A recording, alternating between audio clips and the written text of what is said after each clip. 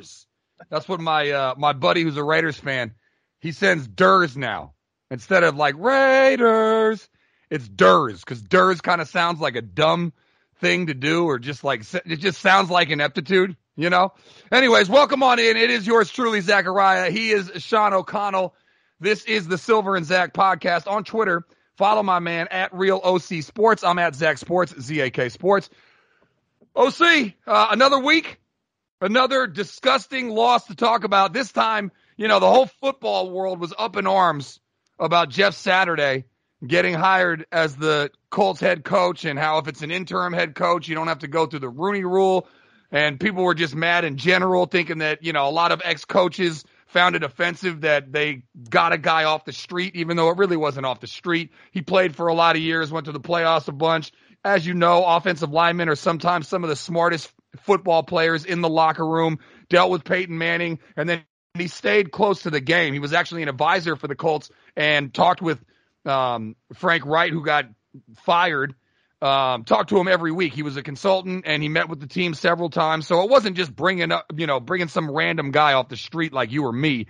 He was a little bit closer to coaching than that. But first, I want to get your thoughts on. Hold on, can we talk about this for one more second here? Yeah, because it's still a storyline. It's still something people are talking about. And you know, I kind of laughed at it. I chuckled about Jeff Saturday being the interim head coach, because it is like an unorthodox move, but I was actually shocked to see how many people who are in and around football were like real big mad, like hurt by the idea that Jeff Saturday would get the opportunity that he got.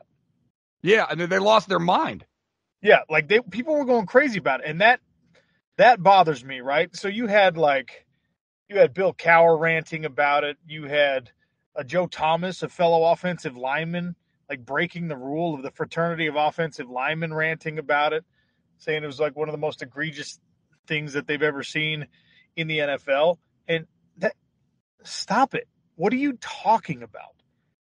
Josh McDaniels is a head coach of an NFL franchise right now. Jeff Saturday knows more about football than that guy does. It's not like he was some backup nobody on a team. And by the way, those backup nobodies on teams sometimes end up being great coaches because they have to learn the game. They can't get by on their talent. This is a dude whose entire life was dedicated to NFL football, right? He made the case in his press conference. He's like, look, I get it. People don't think I'm qualified. I played 12 years. I played with 5 different Hall of Famers. I know a lot about the way that you prepare, the way that, you know, good coaches coach, all that kind of stuff. And in other pro sports, in the NBA, we've seen this happen like 7 times, and sometimes to great success, where a player retires, was a good player, was a general on the floor type, and then just transitions seamlessly to the bench. Jason Kidd, Steve Nash, Steve Kerr, all these people. I wouldn't bring up Nash as a good example just yet, but yeah. Okay. So yeah, usually point guards, Mark Jackson, and they might do some broadcasting in between. But yeah, I mean, it happens a lot. I think it's just in football, there's this mentality of you have to pay your dues. And I feel like they just feel like he skipped the line. Like they wanted it because they wanted him to be an offensive line coach. Then they wanted him to, they wanted him to go through the progression. So, I mean, a lot of those fools are like, I was making $20,000 a year cutting tape, sleeping 2 hours a day for like 7 years before I got an opportunity. And this guy just waltzed off the set of Get Up on ESPN and became the coach. So I think it was more just like jealousy or anger than anything else. He cut the line, but guess what? That's what happens when you are an all-pro. When you're a team captain, that's the stuff that happens. Michael Strahan cut the line. He's on Good Morning America. You know how many, after being an NFL football player, you know how many people who are like dedicated broadcast professionals want that job? They make fat money on Good Morning America. Michael Strahan got that job because of the name recognition associated with him and his big gap teeth. And he's incredible at it, okay? Because high-achieving people are typically good at multiple things. Jeff Saturday may or may not turn out to be a great head coach. He might be terrible at it. I don't know. But the idea that other people in the football fraternity, other people who know the kind of dedication and the kind of professionalism that Jeff Saturday displayed for 12 years in his career are laughing at him and saying it's egregious, stop it. Yeah. Knock it off right now. The nepotism that runs rampant in your business, right? Guys that are on coaching staffs because their dad's the head coach, on coaching staffs because their dad's a head coach somewhere else. Those guys, that's what you should be talking about as being egregious. That's Jeff Saturday. His whole life is football. Yeah. Maybe he knows how to coach. Maybe he doesn't. Good enough to beat the Raiders. Yeah, for sure. And I mean, look, like you said, I chuckled. I tweeted something out about it, like the Weeknd is now coaching the Colts or something like that.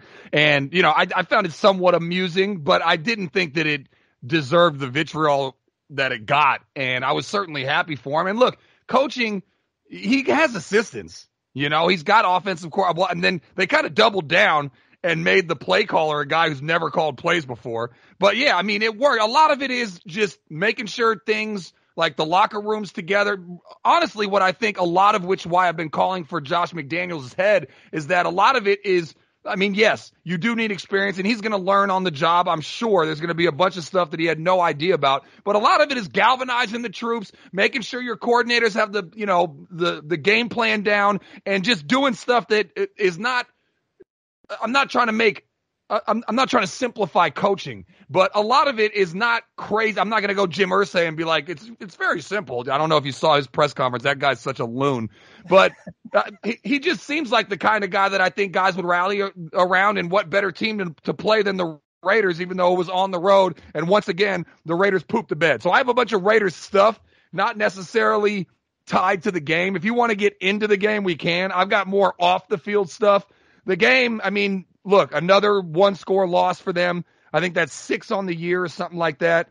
And it was just another sad day, and it basically culminated with, Derek Carr crying, like literally having to hold back tears. But what did you make of the actual game before we can get into the stuff on the, off the field? Well, look, they're a really bad team right now, and trying to find positives. Like Josh Jacobs is a positive, great running back. Okay, he's a very, very quality person to have on your roster. If he ends up somewhere else, his career could look a lot different. Devontae Adams is still one of the top 3 wide receivers in the league. He just is. To be playing the role he's playing on a bad Raider team with a guy who I consider to be a mediocre quarterback. I know that you think Carr's better than that. And for him to be putting up numbers with everybody in their dog knowing that he's the number one weapon, they can try and compensate for him. They can try and bracket coverage. They can put one underneath, put one over the top. They can try and knock him off his route, press him at the line of scrimmage. Devontae Adams just gets the job done. So there are some positives, right? Max Crosby had another great game. That's against a pretty bad Indianapolis Colts team, but the Colts offensive line is not the weak point on that squad, right? So, look, you have some bright spots in your personnel. Unfortunately for the Raiders, I think that because the rest of your roster is so bad and is underperforming so strongly that those bright spot individuals are probably best used to trade and get picks. But that's neither here nor there. We'll talk about roster management another time. As far as this game goes, it's just, it's more of the same. They just don't have what it takes down the stretch to make the plays necessary to get themselves wins, even against a hapless Colts team who trotted some guy off the freaking couch to be your head coach. Yeah, and they lack identity, and this is why last week I was harping on it, and I'm going to harp on it again this week. I go back to the coaching because I just feel like the talent is there on the roster. I do. But when you watch the game, my biggest takeaway from the game, yes, they had a depleted linebacking core, and going against Jonathan Taylor, that's not a good combination. The Colts' first move that they made was bringing Matt Ryan back in after they declared that he was going to be benched for the rest of the season. And he looked, invigorated. And, but it's just when I watch them play both on defense and offense, there's no confidence of this is what I want to do or this is what we're going to do. Even when it goes well, it feels like, oh, wow, that's a relief. Not like with the exception, I should say, of either Crosby on defense or Devontae Adams on offense. When those guys are cooking, it looks like they know what they want to do, and they're exerting their will on the other team. But all the other plays, which makes up 80% of the game probably, I just feel like they're going, well, I hope this works. Or, yeah, I'm going to go. I mean, the tackling was terrible. I feel like it's a huge lack of identity, and I feel like that's on the coach because the coach needs to go into the week, right? I'm assuming these guys start Monday, even though the players don't come in till Tuesday, don't start practicing till Wednesday. I'm assuming the coach gets there Monday at 4 a.m. or whatever. Immediately, you have to identify, what did we do good last week? What did we do poorly last week? Who are we playing next week? And what can we do against them to win the game? And how can we hide our mistakes against this team for the next game? And I just feel like there's no identity, no game plan. And to me, that falls on the coaching, not the players. I mean, look, I still believe, and this is a disagreement we have all the time, I still believe that you have a quarterback who can't elevate the rest of the team around him, right? And I know people don't like to say bad things about Carr, even though he's crying and that's going to be made fun of, and he's going to be turned into a meme for that, probably deservedly so. Like when there's deficiencies on your roster, there's deficiencies on every roster, right? Tom Brady played with deficient rosters for years in New England. Aaron Rodgers plays with deficient rosters in Green Bay. This year's not a great example of him overcoming that, but for the bulk of his career, right? I mean, Kansas City has its own issues, and they're the best team in football more years than not. But Derek Carr is not the guy who erases mistakes from everyone else. Derek Carr is not the guy who, when push comes to shove, you just know he's going to make a play. You can't say that about him. I don't think there's ever been a time in his career when you can say that about him. And if you don't have great coaching and you don't have great supporting cast, you have to have an elite QB. I agree. And the Raiders don't. Yeah, I agree. I guess my counter to that would be, because you're right. Patrick Mahomes loses Tyreek Hill. He makes, chicken soup out of chicken bleep. And Aaron Rodgers, they've never really gotten him tight end. I mean, they fell into Devontae Adams, but other than that, they haven't gone out and trade. They never trade for anybody. And when they draft, they're usually drafting defense. But I would argue that those guys have coaching around them that lifts them up. Andy Reid's one of the greatest coaches ever. I know he only has one Super Bowl, but he's been to 2 others. He's been in countless conference championship games. That guy's obviously an elite coach. So he lifts the team up. He has the game plan going in. He helps Mahomes. You're right. Those quarterbacks are better, and I'm not comparing Carr to that, but I'm telling you that the coaching and the organization help those guys lift, like exactly what you're saying. You need a quarterback to lift the team. There's the stuff around those quarterbacks that are helping them do that. And Carr is getting nothing. Listen to this, because now I'm going to go, forget the micro, okay? It was another crap loss and a lost season. I did see an article where some ESPN guy wrote that the Raiders could still win 8 games. That probably was before the Colts game.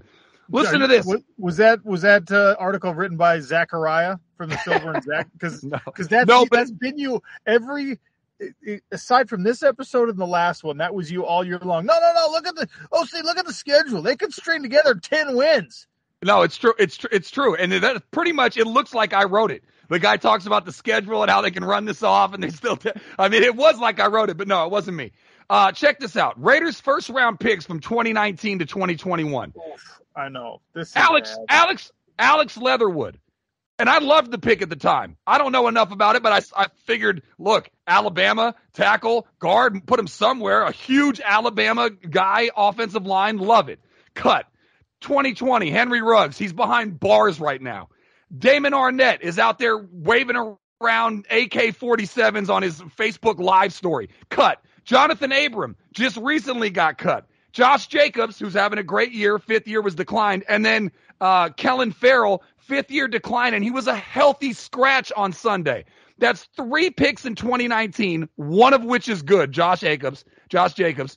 And then the rest of them, that's 2 picks in 2020 and 1 pick in 2021. So 3, 4, 5, 6 picks.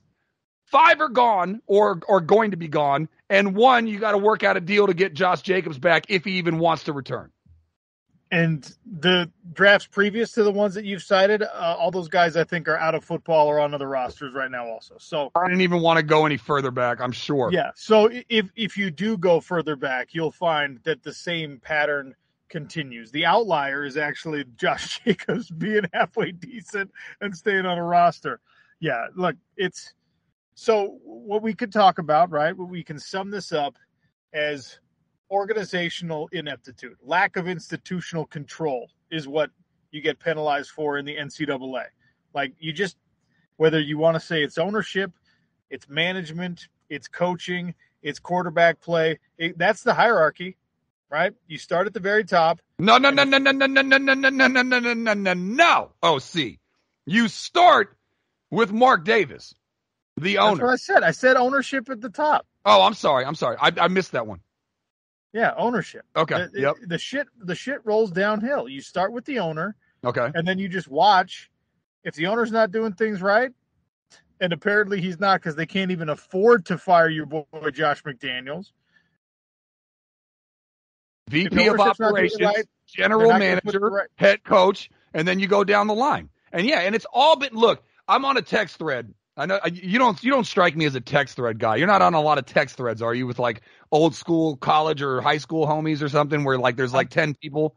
I'll tell you what, I'm on a family text thread for my family, a family text thread for my wife's family, a high school boys text thread, and then a text thread for my Pac-12 Today show. And that's about 4 text threads too many for me.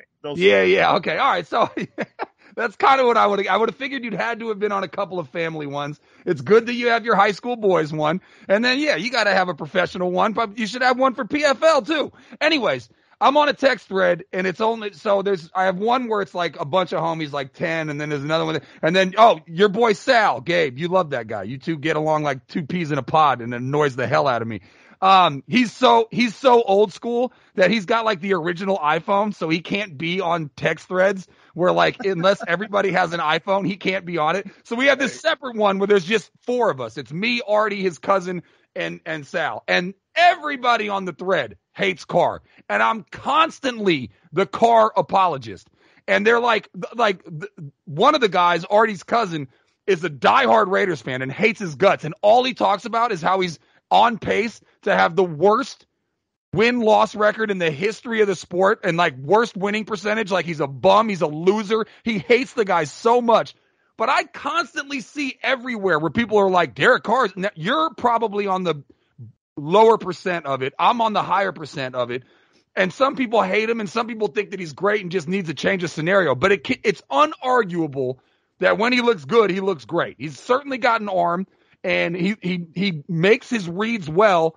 And when he looks bad, yeah, he'll get happy feet and stuff like that. But there's no arguing that every single thing that's been put around him has set him up to fail, with the exception of getting Devontae Adams. But other than that, draft picks have been horrible. Offensive line has been horrible. Defense has been historically bad. Coaching staff, a complete mess. Chaos everywhere. Motivate. I mean, all the sorts of things. The DUI. I mean, like waving guns on. Like this guy has been given the worst hand and expected to win the World Series of Poker. Look, I appreciate your ability, your willingness to be the outlier constantly in these scenarios, right?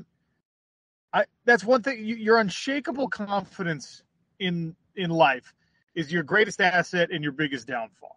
Okay, because you just gave an example of people who pay close attention, root for this Raider team, wanted to be successful, watched the NFL religiously, and you gave 3 examples and myself to make it 4 of people who are telling you that Derek Carr is part of the problem, not part of the solution, and you are the guy who says, no, I will die on this hill. I will stand on an island and I will play white knight. I will defend this man. Look, he's not good.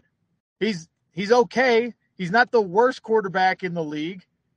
He's not among the best quarterbacks in the league. He's not among the top half of quarterbacks in the league.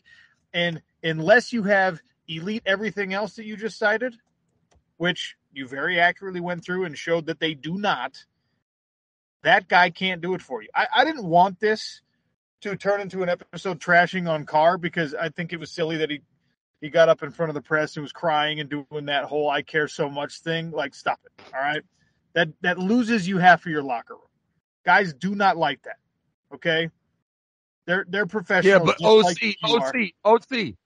OC, number one, if you don't think it was contrived, and I don't think it does, but this guy's too much of like a Christian and everything about him seems real. I think he only cares like that stupid Russell Wilson TikTok. I don't know if you've seen it, but I think all he cares about is family, God, and football, probably in that order. Like, I truly believe that was real up there and not like some made up thing. And also at this point, what does he have to lose? Even if he has to call out guys and lose half the locker room, F it. What else are you going to, I mean, at this point, you got to try anything. Sorry, go ahead. Well, I guess you're not wrong, right? They're scraping the bottom. You can't fall far from here, but this is a guy who's supposed to be a leader and supposed to be a continual starter in the National Football League, right? And if they reorganize a roster and you have a bad reputation as that dude who we talked about this on the last episode, without really earning the right to, you start calling out teammates or whatever. And look, I don't think that he crossed the line in that regard. I just think that there's a very, very particular, unique atmosphere to NFL locker rooms. And I've never been in one, but I've been lucky enough to do shows with guys who spend a lot of time there and have friends who spend a lot of time there. And it's not like a high school locker room, okay, where you want to see your starting quarterback crying because he cares so much. It's not like a college locker room where it's all about your love and your passion, your effort. Like, this is professionalism. And a guy going up there and being like, I care more than everyone else and I'm crying, whether it's genuine or not, like, if you genuinely are going to stand up there and cry, don't go up there. Because people aren't going to receive it the right way. And they're not, by the way. His Raiders teammates are not receiving it the right way. Every report out there shows that half of them dislike what's going on. And you know what would fix it? Winning. You know what the Raiders are not going to do to fix it? Win. So Carr needs to be very, very careful, and he can't be because he's too authentic in your mind. Yeah, no, I mean, I just think that he's frustrated, and I would be too, given the cards that he's been dealt over his Raider tenure. I mean, I can't think of a scenario in which somebody has been more set up to fail and not succeed. I think that if you swapped Mahomes and Carr, I'm not saying that Carr would be as great and as amazing as Mahomes has been, but I think he would have a ton of success, a ton of playoff wins, and maybe something bigger than that. I don't know. And I think that Mahomes would still show his greatness, but would not be held in nearly as high a regard as he is now.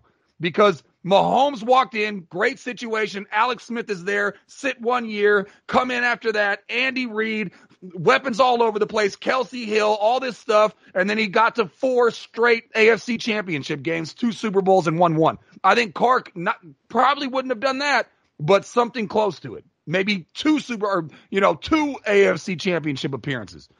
Okay. So, you know how we talked about the squandered leads for the Raiders? We talked about the fact that they've given up 3 17-point leads. We could also talk about the fact that the Raiders are losing games, and they're losing close games. They're losing one-possession games, okay? Indianapolis was the 6th time that Derek Carr had a fourth-quarter possession to take a drive down and get the lead back for his team. Now, maybe his defense would have squandered it with time left on the clock, but 6 times this year, he's had an opportunity in the fourth quarter to drive down and get his team into a winning score position. Yeah. 6 times he has failed. Yeah. No, I mean, look, I can't argue with that. And I'm not saying he's playing out of this world. Again, I'm just saying the stuff around him, the coaching staff and everything else has not put him in a great position. And so I just feel like if the pieces around him were not the problem and he was, I feel like it would be way more obvious. To me, it's way like if I were to list every issue with the Raiders, Carr would be like maybe 10th on it. I've never sat down and done it, but I'm guessing it would be around 10. But anyways, let's move on. I want to get to this Damian Lillard thing because I found it hilarious. But you, who rarely contacts me because this relates. Hold up. Time out. We are not moving off the Raiders until we address the idea that the guy you want fired is going to be the coach for at least 2 more years because the organization is quote unquote cash poor and can't afford to fire him. How are you going to try and move off the Raiders before we talk about that? Oh, hang on. If you would allow me to finish, I'm not getting away from the Raiders. I'm just getting away from the car topic. Okay. All right. But we can go there. You're passionate about it. Talk to me about it. I mean, yeah, I've been calling. I wanted to start a hashtag. I wanted to get it trending. Fire McDaniels, hire Peyton.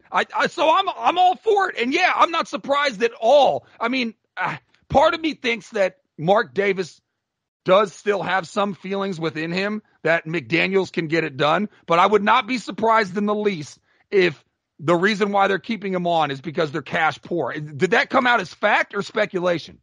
That is something that has been widely circulated, that the Raiders are, quote, cash poor, and that's why you saw the vote of confidence from Mark Davis, which usually is a precursor to being fired, right? Usually when a GM or an owner is asked about the coach and gives like a sort of a generic, like, no, I still believe in so-and-so. No, you don't. You just have to say that publicly before you have a conversation with him about how he's bleeping fired. But this has been reported on. Plaschke had it. A bunch of people have kind of co-signed, and multiple sources are saying that Mark Davis, because his money is tied up in the Raiders and is not some dude who has, 15.com businesses and 1,200 streams of income. He's not Kroenke. He's not Kroenke or Jerry Jones. Right? He's not necessarily flush with cash the way that some of these other people are, right?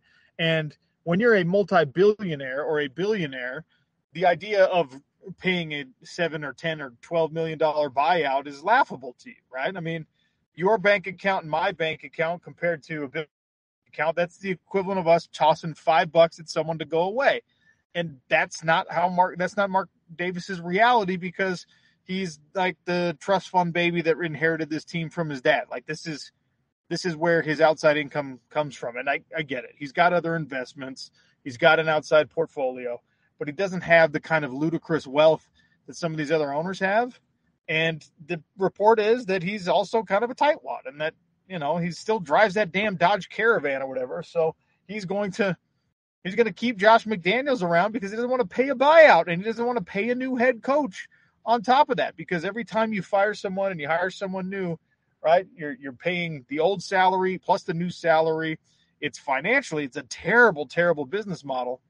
But the Raiders are the only team, as we talk about their ineptitude on the field, and we talk about the coaching, we talk about the leadership, we talk about the decision-making, they appear also to be the only team in the NFL that is not just a money-printing machine that can do whatever they want financially.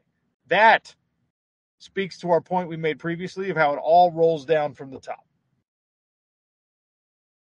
Yeah, I mean, look, if that's the actual reason, and I guess I would want to know how much that would actually affect Mark Davis. Like, would that mean that he wouldn't be able to pay his light bill if he had to pay 2 coaches at the same time? But if it's just that he's making less money than he would, but he's still going to be fine, then that's not a good enough reason for me. I mean, because winning is the most important thing. And they're kind of at a crossroads where they have a tight end that they're paying a decent amount of money in Darren Waller.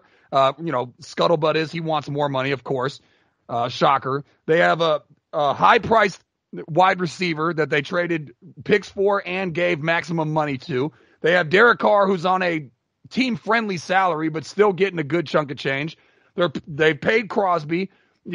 They paid Jones. There's guys that they're paying, but if they're not winning, especially at this horrendous clip, they've got to figure out whether or not they want to move on or stick with what they've got and believe in their roster. And if that's the case, McDaniels has to go, and you got to get somebody in there that's going to get the maximum potential out of that roster. Sean Payton. But it's one of the two. If they're going to keep McDaniels on and he's shown that he's not a good coach, then you got to start trading these guys and you got to rebuild. And if you believe it, see what McDaniels can do in a rebuild, but do not keep McDaniels on and then continue to pretend like you're trying to win, because he's shown that he can't. Anyways, I'll move on to Yeah. I don't think, but by the way, Sean Payton literally makes 10 times as much money as Josh McDaniels. Sean Payton, most recent reported head coaching salary, $10 million. So 10 times as expensive to have him. Good luck. 10 times? McDaniels is only making $1 million a year? Yeah, we talked about this. Yeah, I keep forgetting that. That's ridiculous. They can't afford to get away from that? You got to look up McDaniels' contract. There's no way he took a $1 million. Coaches get $5 million a year. Minimum. All right, you look that up. I was going to get to another topic that you're passionate about, but since you burged in there with your passionate about the coaching thing, I'm going to do my Damian Lillard thing. Hold on. Salary. Google is unreliable on this. The first one says $1 million. It looks like he's making between $4 and $5 million a year. So Sean Payton might only be twice as expensive. There we go, which is standard. All right, Damian Lillard. As you know, he wears number 0 because he's from Oakland. Very proud Oakland native. And he sounded off on his favorite team. Lifetime Raiders fan, Oakland native, said he wouldn't blame Adams, Crosby, and Waller if they wanted out after this season. If Crosby, Tay, and Waller get TF out of Vegas, I wouldn't be mad at him this bad. That's what he tweeted. So I just wanted to throw that anecdote out there. I mean, not to pour salt on the wound, but I mean, even basketball players, famous basketball players, are noticing from afar how disastrous of a season this has been. That, by the way, is from a guy who's shown more loyalty to his organization than any other NBA player in the last 15 years. Maybe to a fault. Yeah. Like, yeah, exactly. Damian Lillard is like the least understanding of professional athletes are like, hey, get yourself out of that bad situation. Because he's a dude who's riding and potentially dying with the Portland Trailblazers. Yeah. No, I mean, and he's had enough. So yeah, I mean, you'd think he'd had enough in Portland, not getting enough help around him, because he certainly hasn't been the problem in the Northwest. But yeah, and then this one, as the listeners probably know by now, this friendship is very one-sided, and you rarely contact me. But so when I received a text from you out of the blue, I said, "What? I mean, is something wrong? Is everything okay?" Honestly, I was worried to start, and it was to notify me that Blake Martinez had announced his retirement. Here's the article from Levi Damien. I know. This headline reads like it's out of The Onion. The Onion, for those that don't know, is like a fake newspaper with fake headlines and stuff like that. Pretty funny. But it's real. Last week, a month ago, the Raiders signed Blake Martinez to a free agent contract. Last week, he came in for the injured Divine Diablo and saw a season-high 63 snaps and led the team with 11 tackles. Martinez may have been in line to get more snaps the rest of the way as well, but Diablo sent to injured reserve. Instead, he abruptly retired as he announced on his Instagram page. And somebody quote tweeted it. And to top things off, Raiders linebacker Blake Martinez is retired. He missed practice yesterday due to personal reasons, and now we know why. I wouldn't play for this Raiders team either. I felt like you felt like that was a little bit of rock bottom, because that must have stuck out. I think you sent me check it out. This guy would rather not play football than play for the Raiders.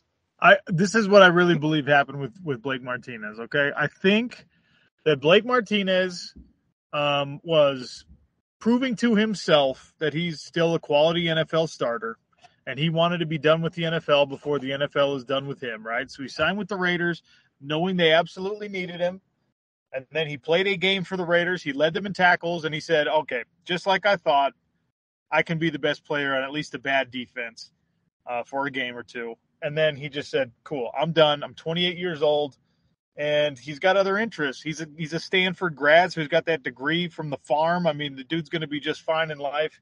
He made – I looked it up the other day. I think he made $41 million or something in his career, and that's plenty for any young man, especially one who's intelligent and well-educated.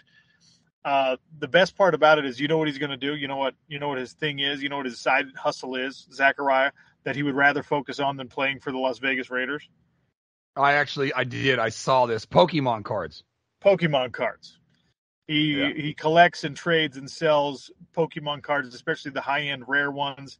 He sold like a special whatever Charizard card for $700,000.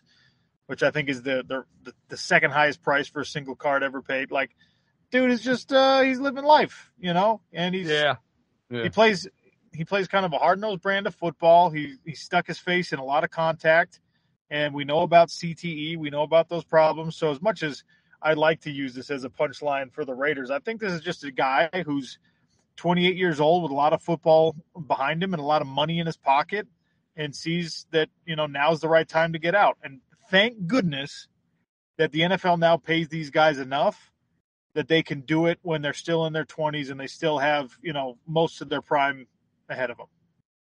Yeah, but my guess is he wouldn't be making that decision if he was playing for, I don't know, the Chiefs or something like that. I feel like the situation with Las Vegas had something to do with it. He was with the Giants, and the Giants are having a great year, right? So that's why I say I think that he may be just like proving to himself that he can still do it, because the Giants moved on from him and then walk out. Yeah. And then they're having a great year. That can't feel good. So you say, all right, well, am I still who I think I am? Am I still someone who can play? He goes, he plays, 11 tackles. I mean, that's a season for some guys. Right? For some of these backup linebackers, these special teams dudes, 11 tackles is a season. He had that in one game in a Raider uniform. He's like, all right, cool. I'm out, guys. Yeah. Well, more from after the game. This is all from the great Vic Tafur, who's been covering the Raiders for years. Now the Raiders are sure to be the punchline to a new set of jokes this week. Team owner Mark Davis hired McDaniels and thought he was fortunate McDaniels was even available. Now he's probably wondering whether he made a huge mistake bringing McDaniels to Las Vegas in the first place. Mark Davis was reportedly in the Raiders locker room after the game, presumably talking to the coaching staff, though that's still unknown. As for Carr, his emotion after the game said it all. Raiders QB and co-captain couldn't hide his despair regarding how this season, which started with big-time aspirations, is gone. At least one reporter opined that Carr has issues with McDaniels and the crew. Either way, they have to recover in time, blah, blah, blah, blah.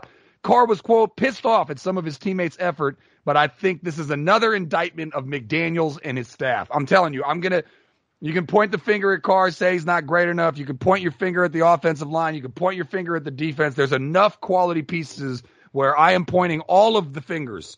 What do they say? Point 4 fingers at you and 1 at me or something like that with the thumb. Anyways, I'm pointing all fingers and thumbs, almost like a Marvel character, like electricity coming out of my fingers and thumbs. I'm pointing all of them, all of my digits, feet included, at the coaching staff.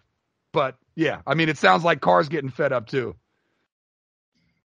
Look, he's fed up enough that he's crying, which we haven't seen him do previously in his career, right? He's not like... It's true. This is the first cry. First career cry for Carr. Yeah. So this is like, he's not one of these like super erratic, emotional characters, but it's been rough. And he has invested a lot of time and effort into being successful. I mean, maybe it's just frustration that he's now coming to the realization that he's not good. Maybe that's why he's crying. Because I had that moment. Come on. I had that moment. Look. No. Read the room, man. Maybe he finally is just like, oh, guess what, guys? I am not good. And so he cried about it. All right, we're going to have another Jimmy G breakdown, so I'm just going to move on. Oh, I found the guy. My guy. It's my, what do they call it? It's my ghostwriter. So this really was by Zachariah Slenderbrook, but his pen name is Seth Walder. He had an interesting take on the Raiders, believing that they are poised to make a run. He predicted that they would win. What? Your nom de plume, your ghostwriter name is Seth Balder. I love it. Walder with a W. Seth I Walder. still have my hair. Slightly better. He predicted that they would win, quote, at least 8 games and maybe more. Quote, maybe even 9 if things go really well. Either way, the Las Vegas Raiders are poised for a second-half resurgence. There's no reason their record should be as bad as it is. Their long-standing offensive line issue has been remedied, and as they rank 16th in pass block win rate and 6th in block win rate. And the offense overall is still producing, ranking 12th in offense expected points added per play. Woo! Yeah, this is before the Colts game. I should hit up Seth, see how he feels now. If he's given up like me. Has he jumped off the Titanic? Old takes exposed is just gonna snap on him when they're just like poised for a second half resurgency. Look, Raiders, here's what happens. Okay. If you go on the road to Mile High this weekend and you lose to corny Russell Wilson and the Broncos, a team that seems to have just as much turmoil as the Raiders. If you go and you lose to corny Russell Wilson and the Broncos, you have to just cancel the rest of the year. You just have to forfeit the rest of your games and don't play. I don't think the NFL will allow that. And I think Mark Davis needs the pocket change of however many people show up. It was bad. I told you about the linebacker problems. The guy who was regulated to inactive every week for the past month ended up starting and playing every single snap. That would be Jayon Brown last week for the Raiders. And nobody tackled. I mean, I don't even know how many missed tackles there were, but it was just pathetic to watch. Anyways, is that enough Raiders for you? I mean, I think this is the most Raiders we've done since we started the podcast, but I felt like there was so much. This almost feels like the funeral for the Raiders. I feel like we had to get it all out, like just put our heart on the line and just get everything off our chest. I'm not saying we're not going to talk about the Raiders moving forward. It's obviously the Silver and Zach podcast, but good God. I mean, that felt like rock bottom. I'm not saying that they're going to go on a streak. I'm not going to be delusional, nothing like that. But I felt like we spent as much time as we did this week because there was just so many different things, mainly off the field, because nothing good to talk about on the field that we had to talk about. It was really bad, embarrassingly bad, and I don't think it's rock bottom. I think it's going to get worse at some point, and I'm not happy to say that to you. The Bills-Vikings game, the best regular season game that you ever saw in your life? Ooh, no. Best regular season game I ever saw in my life was Monday Night Football, John Elway, Joe Montana, Broncos, Chiefs, whatever year that was. That was an incredible game. I think the lead changed 4 times in the fourth quarter. Back and forth duel between 2 Hall of Fame quarterbacks. Can't get much better than that. All right, last one was the Jefferson catch on 4th and 10, the best regular season catch that you saw, because I saw multiple reputable people say that. Regular season. Sure. Yeah. I don't know. There's been some really incredible catches. Boomer Esiason said it. Because he broke down that he not only jumped up, ripped it out of the DB, but then tucked his arm underneath the ground so that the ball didn't hit the ground. He said it was the best regular season catch he's ever seen. It could have been. I'll co-sign that. If Boomer hasn't seen one better than I certainly haven't. All right. Well, that is bougie first class Sean O'Connell on his way to, where are you going, Detroit? Yeah. Okay. Well, tell the people where they can catch your PFL stuff. That's what you're going for, right? No, that's next week. By the way, PFL on ESPN pay-per-view on Black Friday. So save yourself $50 out of your Christmas budget to watch the fights next week. But we'll probably do a podcast before then. All right. Sounds good. Well, have a safe flight. On Twitter at Real OC Sports. I'm at Zach Sports, ZAK Sports. For Sean O'Connell, I'm Zachariah. This has been the Silver and Zach podcast. Holla, have a safe flight, OC.